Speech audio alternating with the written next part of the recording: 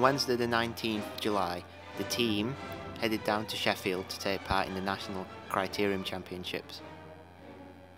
The team consisted of myself, Peter, Adam Robinson, Andrew Disley and guest rider Leon Gledhill, fresh from a few years spent racing in America.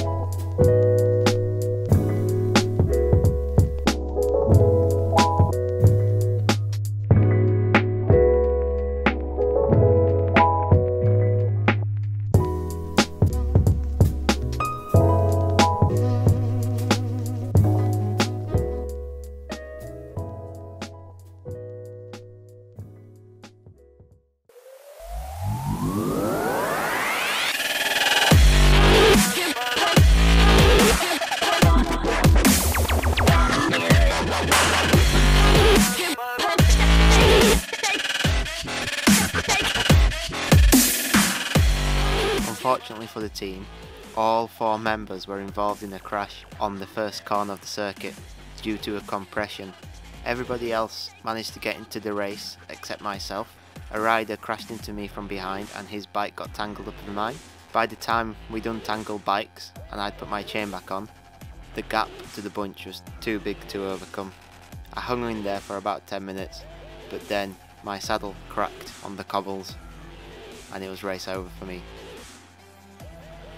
Adam and Adam were also chasing back on and burnt lots of matches moving up and unfortunately got black flagged during the race.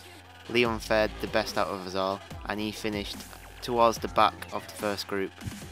It was nice racing in Sheffield, where I've spent the last 4 years living as a student, but it was a bittersweet moment not being able to finish the race or even do well in it. Brutal.